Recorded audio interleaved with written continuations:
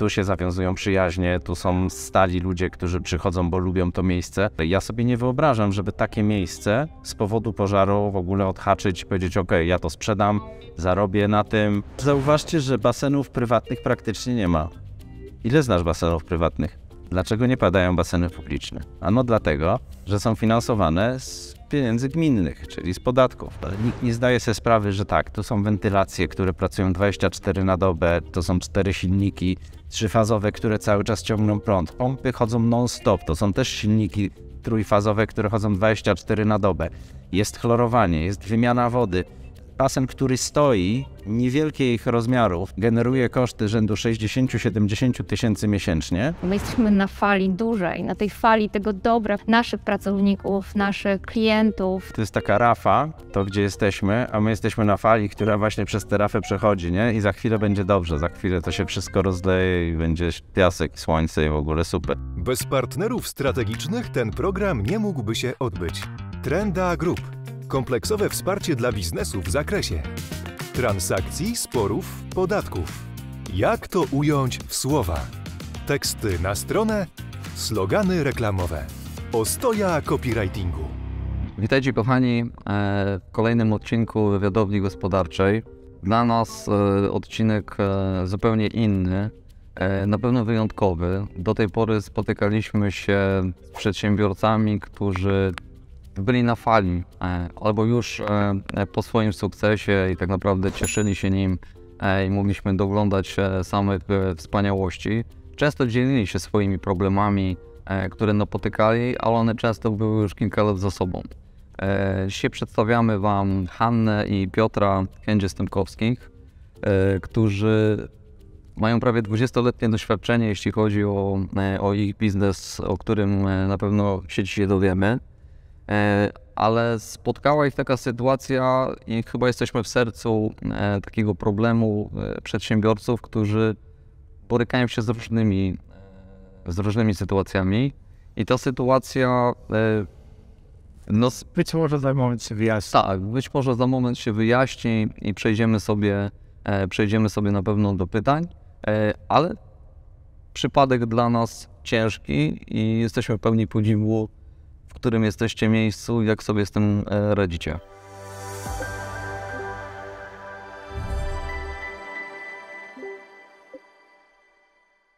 Dzień dobry. Dzień dobry. Dzień dobry. Zaczniemy od pytania pierwszego, bo jak żeby inaczej. Możecie nas prowadzić, gdzie się znajdujemy, co to za miejsce? Znajdujemy się na terenie naszego basenu, jednego z 3, którymi zarządzamy, ale naszego głównego. Jest to serce naszej firmy, nasze ulubione miejsce, które niedawno się spaliło. A jak się nazywa i w jakim jest mieście? Jesteśmy w Warszawie. Basen nazywa się Aqua Spa, znajduje się na Kabatach. To jest jedyny basen w Warszawie, no już obecnie nie jedyny, do niedawna jedyny basen solankowy. Mówię nie jedyny, bo drugi jest też nasz. Natomiast to jest jedyny basen w Warszawie z bardzo przyjazną, fajną, miłą wodą dla ludzi. Wodą solankową, gdzie chlor powstaje w wyniku rozpadu soli, a nie w wyniku dolewania podchlorynu. Dlatego to było tak lubiane miejsce. Powiedzcie nam, kochani, co się tutaj wydarzyło, bo za nami nie napawa to w żaden sposób optymizmem. Jakbyście mogli przybliżyć sytuację, w której się znaleźliście i co tutaj widzimy. 24 marca wybuchł pożar w naszej saunie. W godzinach porannych, kiedy byliśmy otwarci, na terenie obiektu było paru klientów. W saunie suchej, którą widzimy z tyłu, tutaj właściwie nie widzimy jej, bo ona jest cała spalona, ale widać pozostałości po drzwiach sauny suchej. Wybuchł pożar, który przeniósł się właściwie na cały obiekt. Widać, że tutaj sufity są zdemontowane. Popaliło nam wszystkie instalacje wodne, instalacje elektryczne. No i w tej chwili już ponad miesiąc nie funkcjonujemy tutaj w tym miejscu. Przy czym chyba nie można powiedzieć, że w tym momencie ta historia się kończy, tylko kto wie, może ona się w ogóle zaczyna. Bo nie podjęliście decyzji o tym, żeby zlikwidować i zamknąć, tylko żeby zrobić coś przeciwnego, krok do przodu. Zamknięcie nie wchodzi w grę, ponieważ to jest miejsce ulubione nie tylko dla ludzi tutaj lokalnych, ale i dla ludzi, którzy tu pracują. Czyli w tym miejscu pracuje około 30 osób i zabranie takiej możliwości to po pierwsze strata dla nas, bo to nasz majątek. A mówimy tylko, przepraszam, mówimy tylko o naszych pracownikach, a oprócz naszych pracowników są też przedsiębiorcy, którzy tutaj prowadzą swoje szkółki na przykład dla niemowląt, prowadzą swoje mniejsze działalności, czyli są instruktorami zewnętrznymi, instruktorami pływania, więc oni wszyscy zawiesili w tej chwili swoją pracę, albo przenieśli się na nasze mniejsze baseny, albo czekają na nasze ponowne otwarcie. Z tego co wiem, to dużo klientów waszych przychodzi, gdzie są to osoby często niepełnosprawne. Osoby, dla których to miejsce jest faktycznie wyjątkowe. To z naszych informacji, które udało nam się zebrać, więc bardzo się cieszę, że w ogóle walczycie o to miejsce i nie zamierzacie się poddawać. I dlatego też robimy z wami ten wywiad, bo chcemy pokazać większości osób, żeby po prostu trafili do was czym prędzej, bo za chwilę prawdopodobnie osiągniecie to, co sobie założyliście i trzymamy oczywiście za to kciuki. Ale chciałbym się zatrzymać jeszcze, bo wspomnieliście o pracownikach. I co z pracownikami tego miejsca? No bo to jest 30 osób, które gdzieś trzeba przenieść. Macie 2 inne placówki. Jak sobie z tym poradziliście w ogóle? Bo to chyba też logistycznie nie jest takie proste, już pomijał fakt finansów. Logistycznie poradziliśmy sobie, wydaje mi się, że świetnie, bo już tego dnia, kiedy wybuchł pożar, częściowo mieliśmy tutaj mieć 2 godziny chyba po pożarze, mieliśmy obsługiwać szkołę tutaj, jedną ze szkół z Wilanowa. Udało nam się w trybie natychmiastowym przenieść zajęcia na basen w Wilanowie. Szkoła się zgodziła i od tej pory prowadzimy te zajęcia tam. Udało nam się przenieść sporo lekcji pływania, częściowo aquaerobiki też, bo panie klientki stąd były przyzwyczajone do swoich instruktorek, więc te instruktorki zabraliśmy na basen obok, stworzyliśmy nowe grupy.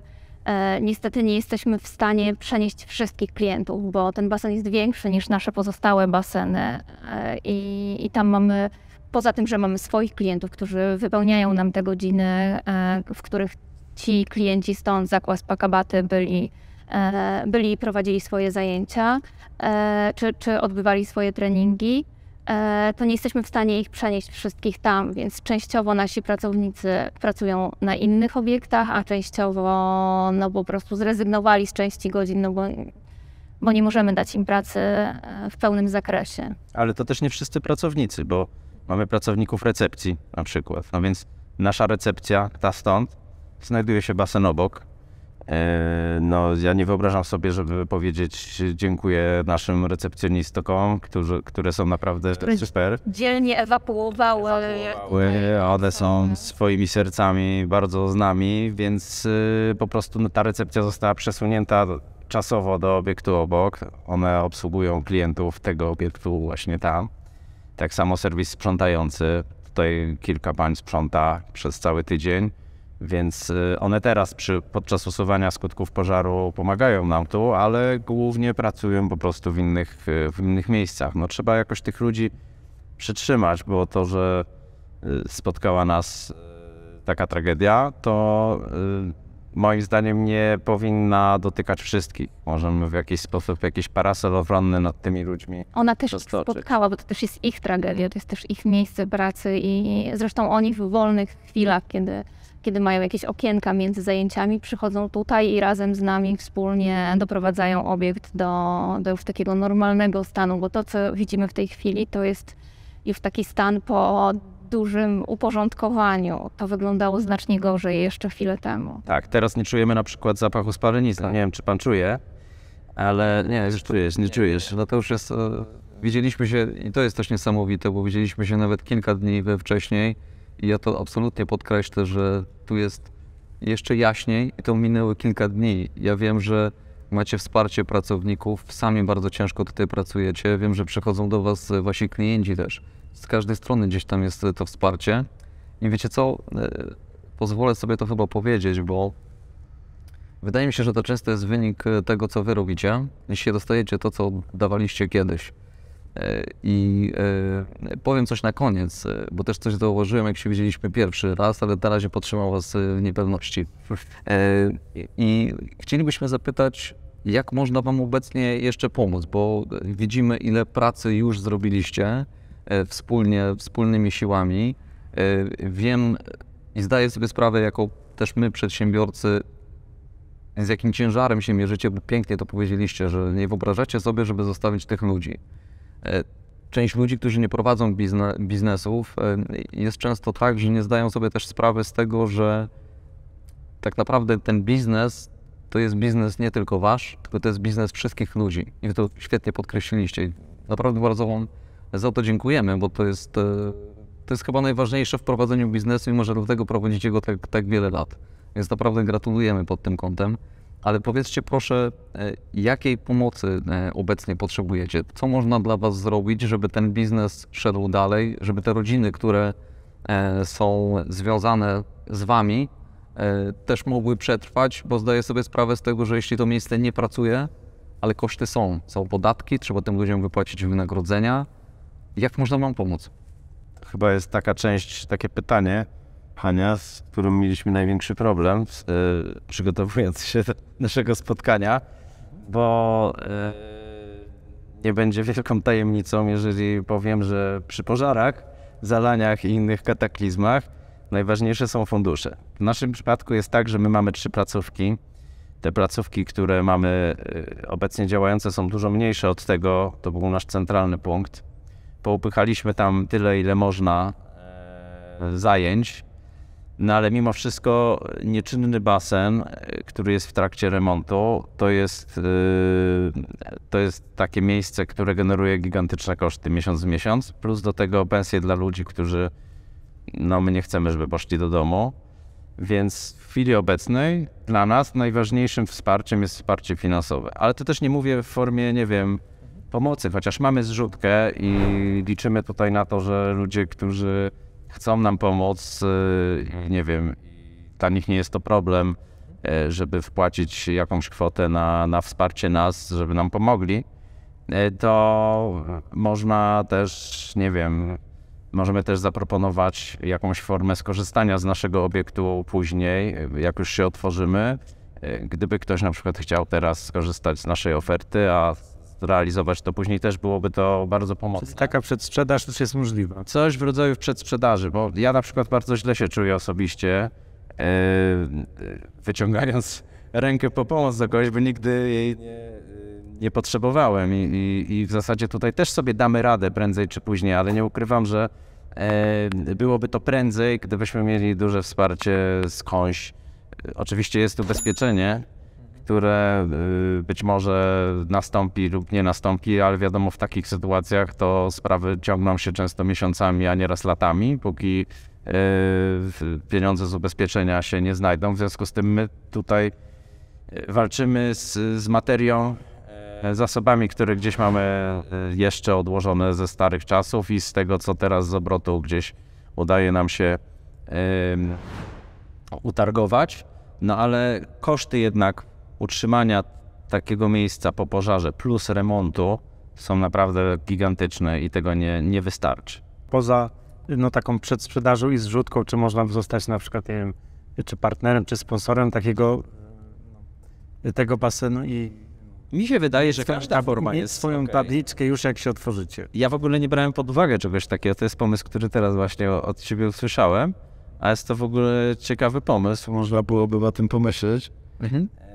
Ale myślę, że tak, wszelkie formy współpracy, ja na przykład, nie wiem jak żona, ale ja byłbym otwarty, to musi być skasnować. Słuchajcie, nie można się kontaktować z wami w tej sprawie. My też nie chcielibyśmy, żebyście tu składali już oficjalnie jakieś rzeczy. To padła luźna propozycja, bo po prostu rozmawiamy i szukamy jakiegoś rozwiązania, żeby to miejsce mogło ruszyć i wrócić z powrotem do życia. Więc oczywiście, że musicie to przemyśleć i się zastanowić, która z wersji będzie najodpowiedniejsza.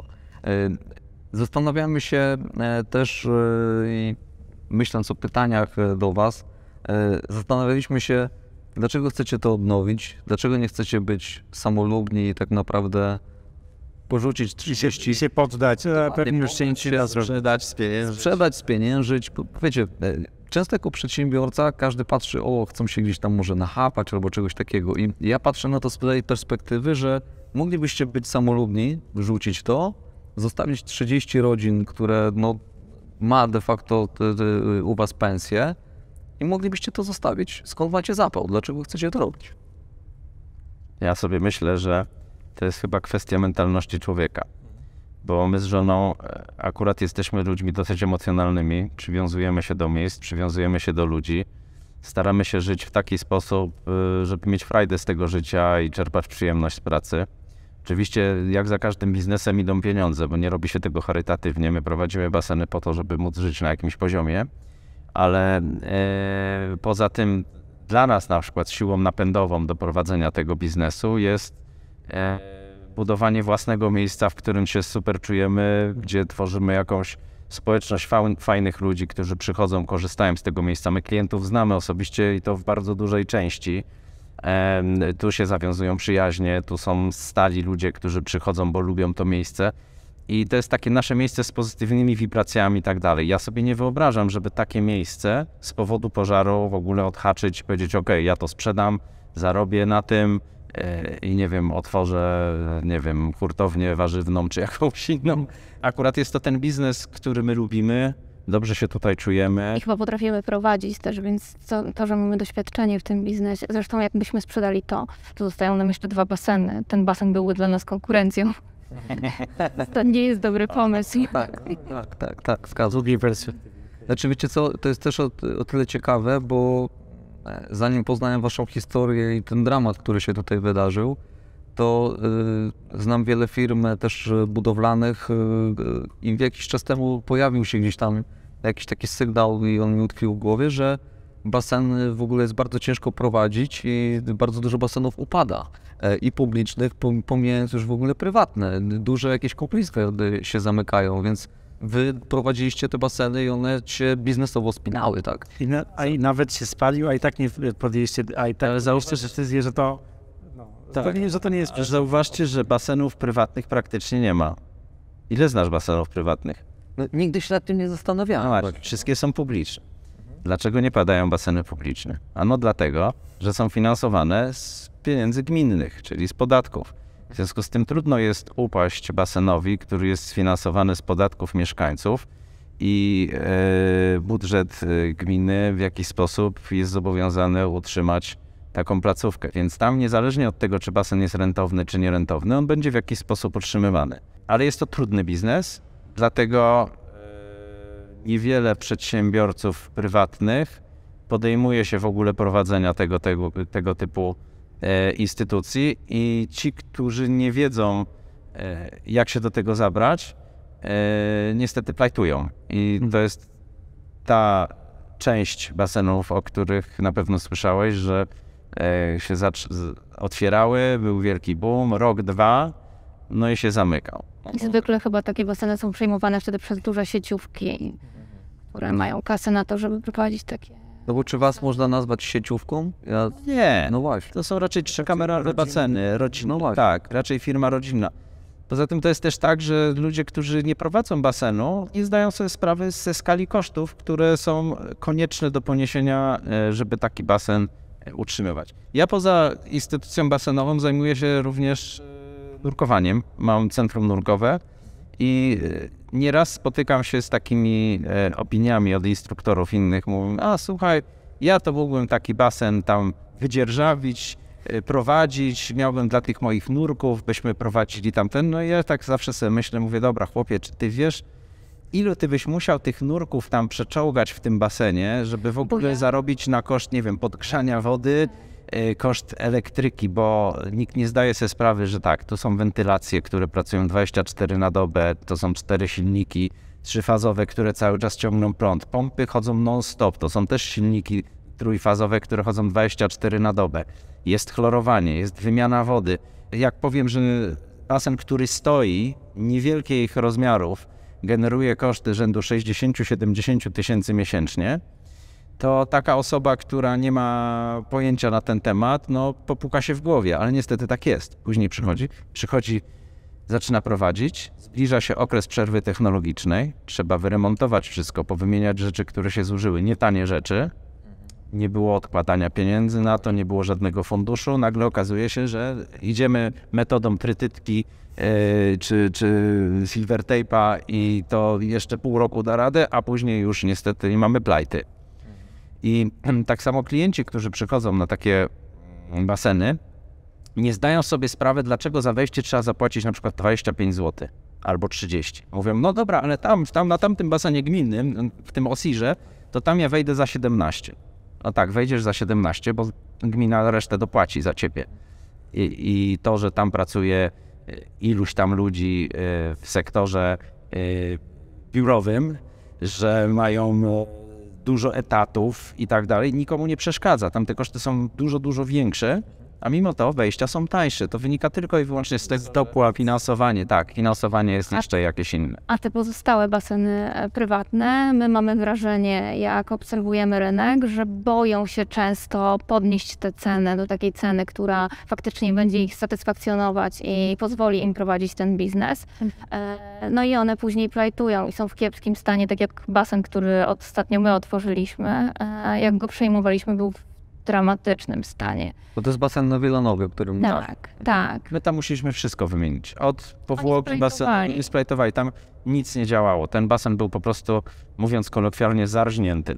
Tam kacy wentylacyjne miały dziury, można było ręce wsadzać, ściany się ruszały. No po prostu jakaś tragedia straszna. No. A później my od klientów słyszeliśmy, jak się otworzyliśmy, to słyszeliśmy, ale dlaczego jest tak drogo? Ja tutaj korzystałem za pół darmo, ktoś mi dawał kluczyk, jak wchodziłem po godzinach pracy basenu. No właśnie tak to wygląda, że niestety te baseny, które sobie odpuszczają te wyższe ceny, plajtują. Łączycie, mam wrażenie, biznes z pasją, albo pasję z biznesem, tak bym chyba powiedział. I Tomek mnie podgadywał miałeś takie pytanie pozaprogramowe. Dlaczego basen, a nie spożywczak? Basen to pasja Piotrka jest, więc to pewnie on powie dlaczego. Ja kiedyś to miałem coś w rodzaju spożywczaka. Ja się zajmowałem czymś zupełnie innym jeszcze 18 lat temu. Zupełnie z innej branży, natomiast jednocześnie zacząłem nurkować i to zrobiła się moja pasja, nurkowanie. W międzyczasie zrobiłem uprawnienia instruktora nurkowania i razem z tamtym biznesem uczyłem ludzi nurkować i okazało się, że vis-a-vis mojego mieszkania jest basen. Ja jeździłem gdzieś do centrum, wynajmowałem tory, tam szkoliłem ludzi. No i pewnego dnia przeszedłem na basen ten, który jest blok obok. I pytam się, czy mogę tam zacząć nurkować u nich. Oni tak, oczywiście zapraszamy, więc zacząłem tam nurkować. Z czasem okazało się, że właściciel chciał pozbyć się tamtego biznesu, więc ja wyszedłem z mojego pierwotnego, kupiłem basen, myśląc głównie o nurkowaniu. No i nagle okazało się, że dużo ciekawszą formą prowadzenia biznesu nie jest to nurkowanie, tylko prowadzenie basenu, uczenie ludzi pływania, nie wiem, aerobiki, jakaś siłownia, coś, bo ten klub obok ma jeszcze fitness klub, jakby skonsolidowany razem. I w zasadzie to był mój biznes numer 1. Ale miałem konkurencję. W tym budynku to była moja konkurencja, najbardziej taka wyrazista. Ja oczywiście starałem się robić najlepiej jak mogę tam. Konkurencją nie przejmować, bo nie miałem innego wyboru. No a któregoś dnia z żoną przechodziłem obok i moja żona mówi, słuchaj, wiesz co, ja to tak czuję jakoś dziwnie, jak przechodzę obok tego basenu, że to będzie nasze. Ja, to będzie nasze. Zwariowałeś. Kto dobry biznes, basen sprzedał? Nie wiem, jakoś tak czuję. No i jakimiś zrządzeniami losu okazało się, że basen został w pewnym momencie wystawiony przez firmę, która była właścicielem na sprzedaż. My startowaliśmy w jakimś konkursie tutaj ofert, dogadaliśmy się, donegocjowaliśmy warunki umowy i w jakiś sposób udało nam się kupić basen, który był naszą konkurencją wcześniej i przez ostatnie 4 lata mieliśmy 2 baseny, gdzie tu włożyliśmy serce, właśnie to było to miejsce nasze, tutaj nawet nieraz spotykaliśmy się po zamknięciu z naszymi pracownikami, z rodzinami i tak dalej, robiliśmy spotkania nawet towarzyskie, więc to było takie miejsce, gdzie się chętnie przebywało nawet po robocie. No a potem przyszedł COVID, Jak przyszedł COVID, to nie mogliśmy się zamknąć, bo ludzie by stracili pracę. No więc, żeby nie stracili pracy, trzeba było zacząć trenować kadry narodowe w ramach treningów uzupełniających basenowych, więc okazało się, że jest wielu ludzi, którzy chcą trenować różne sporty w basenie, się wspomagać. Udało nam się prowadzić ten basen dla kadr, dla ludzi. Okazało się, że wielu pływaków z terenu Warszawy, którzy trenują pływanie, są również w innych kadrach, więc zaczęli do nas przychodzić. Przetrwaliśmy COVID. Ale wtedy też sporo osób poznało ten basen. Było o nas dużo słychać. Więc... I paradoksalnie okres covidowy dla nas był okresem takim, w którym zostaliśmy poznani przez okolice, przez ludzi i było to dla nas wzmocnienie. Co więcej, w czasie imprezy na zakończenie, na koniec COVID-u zrobiliśmy taką dużą imprezę dla wszystkich, którzy wspierali nas w czasie COVID-u. Dowiedzieliśmy się, że jest jakiś basen w Wilanowie, który idzie pod młotek. Stąd nasza trzecia lokalizacja w tym momencie, bo udało nam się kupić ten zniszczony basen do pełnego remontu. Wyremontowaliśmy go i od pół roku prowadzimy też i tamten basen. To mniej więcej w skrócie historia naszej firmy, a lubimy to prowadzić, bo po pierwsze jest to fajny biznes, po drugie biznes związany z ludźmi, z relacjami. Jest dużo wyzwań, tutaj też bardzo dużo satysfakcji, jak ktoś dobrze to prowadzi. Ja mam umysł techniczny, więc ogarniam wszystkie rzeczy, które się dzieją niechcący, tam awarie, nie awarie, coś trzeba zrobić, to ja tam myślę w taki sposób, że udaje mi się to wszystko technicznie ogarnąć. Moja żona ma świetną głowę do ludzi, nie wiem, do ofert, do gadania, do biznesu i tak dalej. Intuicję też nie Intuicję, więc moja żona tak naprawdę zajmuje się tymi wszystkimi rzeczami, które są związane z pozyskiwaniem klientów, z budowaniem teamu pracowników, z atmosferą, ze wszystkim, więc... Jest sama, bo mamy super zespół, który też zarządza innymi pracownikami. Mamy super zespół, który zarządza i to też ten zespół jest w sumie dzięki Hani, bo ona wyłoniła tych ludzi. Oni pasują Hani do współpracy. Wiecie, te dobre rzeczy się po prostu przeciągają, mam wrażenie. Wiecie, że jeśli... Ja wychodzę z założenia, często o tym mówię, że połowę życia przynajmniej spędzamy w pracy. I jeśli potrafimy sobie ten czas zorganizować w taki sposób, żeby to nie była katorga, tylko w jakiś sposób była przyjemność i lubimy tych ludzi, to z wielką przyjemnością przychodzi się do tej pracy i uważam, że tak powinniśmy sobie gospodarować tym czasem w pracy, żeby on był po prostu przyjemny, żebyśmy go dobrze przeżywali. Wy macie taką energię. Jak was poznałem i znałem was kilka minut, to po prostu uważałem, że jesteście świetnym zespołem i nie umiem tego wyjaśnić, bo nie znam was z różnych sytuacji, ale podobno często mam dobrego nosa, więc coś w tym jest. No. To jak ja. A z takich prac materiałowych to co jeszcze was czeka? Co tutaj jest do... No słuchajcie, dużo. Teraz wymieniamy właśnie, okazało się po zdjęciu sufitów, że wszystkie przewody wentylacyjne, których jest około 250 metrów, są do wymiany, bo w środku jest sadza, w związku z tym będzie smród, a czyszczenie takich kanałów jest droższe niż wymiana na nowe, więc wymieniamy właśnie, zdjęliśmy tutaj już 2/3 tych instalacji, wymieniamy to na nowe. Trzeba powiesić sufity, 650 m2 sufitów podwieszanych. Trzeba zrekonstruować całą instalację elektryczną, której nie ma. W momencie po pożarze elektryk wszystko odciął, zabezpieczył, zaizolował i cała instalacja stąd poszła na śmietnik, bo ona była potopiona, nie nadawała się do użytku. Punkty oświetleniowe. W tym miejscu mieliśmy ponad 100 punktów oświetleniowych. One Każdy, że zmienia żarówkę, wyjdzie żarówka w żarówka, tak, ale weźmy pod uwagę, że powiedzmy połowa z tych punktów, one oczywiście nie spaliły się wszystkie, ale te, które były po tej stronie basenu, gdzie nie było żywego ognia, one są całe zasmolone i śmierdzą. I teraz mamy zdjęty ładny biały klosz, który obecnie jest ciemnobeżowy z kawałkami sadzy, bo przy akcji pożarniczej para wodna, która się tam wydobywa z tych rur, niesie ze sobą sadzę i osiada wszędzie. Wszystko jest usmarowane do czarnego koloru. I teraz co z tym zrobić? No nie domyje się tego. Nawet jak człowiek domyje w silnej zasadzie, która tłuszcze wszystkie rzeczy popożarowe z tego, to zostanie jednak taki film szarawy, brązowawy, to będzie zawsze trochę śmierdziało. No ja nie chciałbym zakładać do wyremontowanego pomieszczenia starych lamp, które widać, że mają inny odcień, nie? Więc mamy ponad 100 punktów oświetleniowych za chwilę. W miejscu, gdzie były sauny, jak widać, kafelki poodpadały ze ścian w większości, więc trzeba do końca zdjąć kafelki, no bo nie będziemy sztukować to. W podłogi w tamtym rejonie, jak tam się chodzi, one ruszają się, czyli już cała warstwa hydroizolacyjna, która tam jest, w saunie w ogóle nie ma podłogi od temperatury, ona cała się pokruszyła, odpadła, a to, co jest przed tym, musimy to zdjąć, znowu zrobić hydroizolację, położyć nowe podłogi. Tu była ścianka, która oddzielała strefę saun od basenu, no trzeba ją zrobić na nowo. Jest tu bardzo, bardzo dużo rzeczy. Nawet głupie nalanie wody do basenu. To nie wiem, czy pan wie, ile soli jest potrzebne do basenu solankowego. Akurat wiem, bo rozmawialiśmy ostatnio, więc nasi widzowie nie wiedzą. 1,5 tony, jak pamiętam, że to przecież to jest... 1750 kg dokładnie nam potrzeba, żeby dosypać, żeby ta woda miała odczyn soli fizjologicznej, bo to jest niskosłony basen. To nie jest mocna solanka jakaś taka jak w sanatoriach, tylko basen z solą fizjologiczną, można powiedzieć, w środku. Zresztą bardzo fajny, można otworzyć oczy.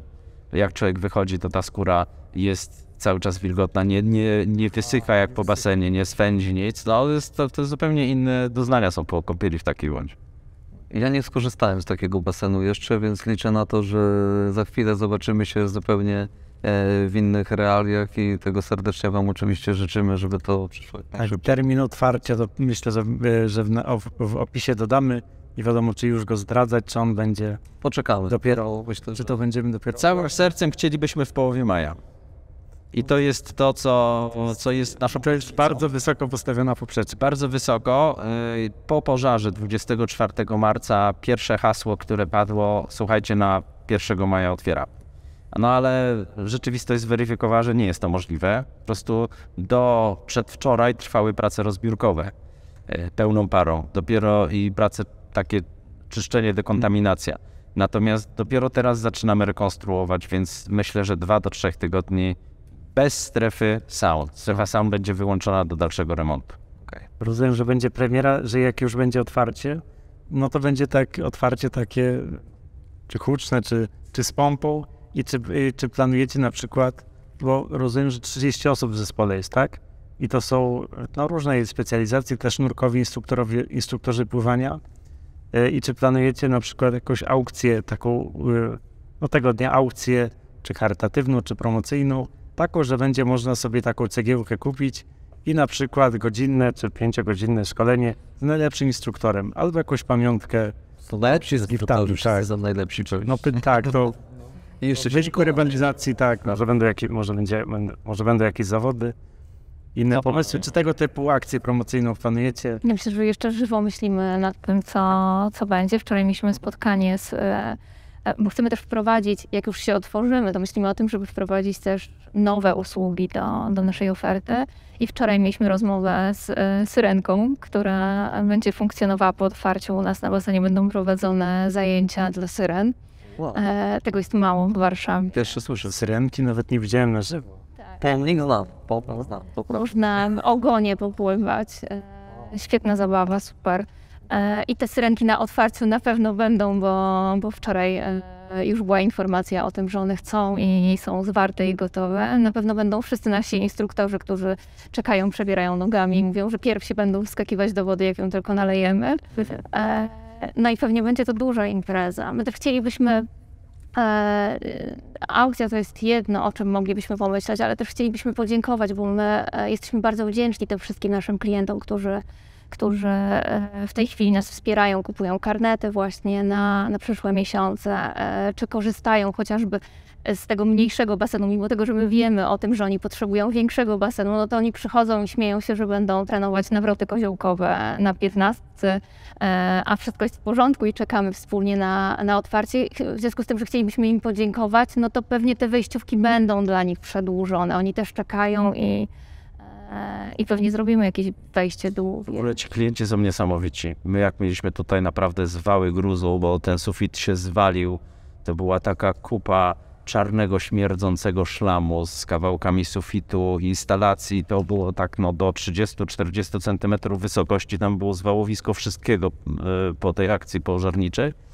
To my najpierw przez kilka dni musieliśmy uprzątnąć w ogóle pogorzelisko i całą resztę. I wyobraźcie sobie, że przychodzili do nas nasi klienci.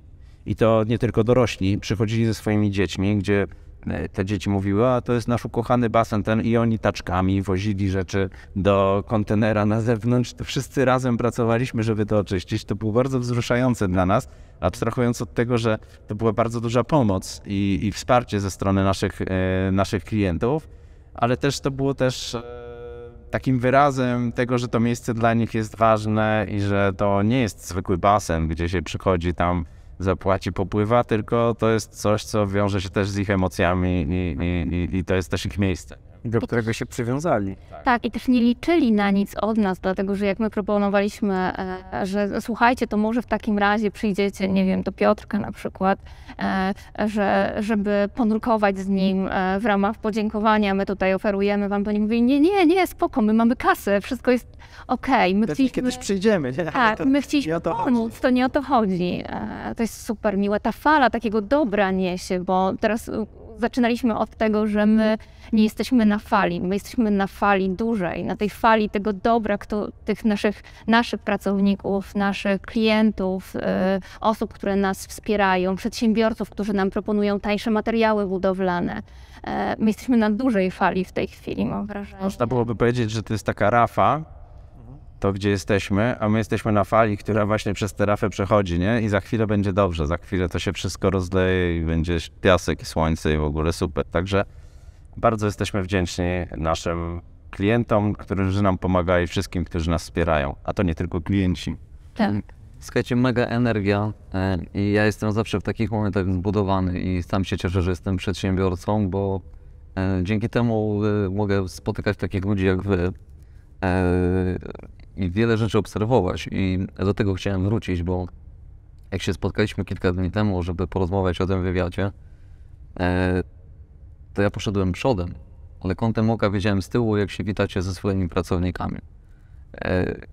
I to nie jest powiedzenie sobie cześć, miło, tylko naprawdę jesteście tutaj rodziną. Szacun. Naprawdę. Ja myślę, że to jest w ogóle nasza największa wartość. Zdecydowanie. Tak, jesteśmy z tego dumni bardzo. No ja byłem zbudowany strasznie po tym naszym pierwszym spotkaniu, byłem w szoku po prostu i waszą energią i tym, co po prostu zauważyłem, więc bardzo się cieszę, że znaleźliście czas, żeby się z nami spotkać i żeby pogadać.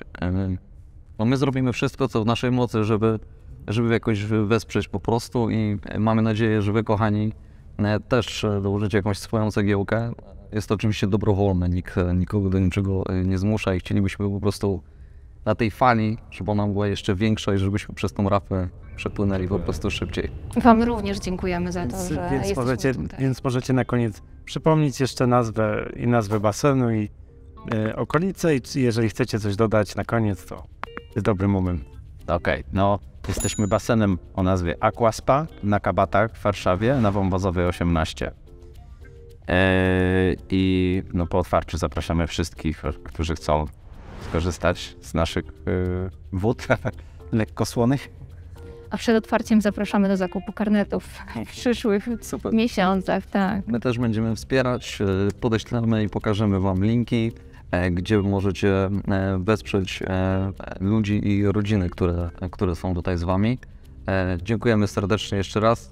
Kochani, łapki w górę, idźmy do przodu i spotykajmy samych takich wyjątkowych ludzi. A gospodarzami naszymi byli Hanna i Piotr Kędzia-Stępkowscy. Dziękujemy bardzo. Dziękujemy. Dzięki.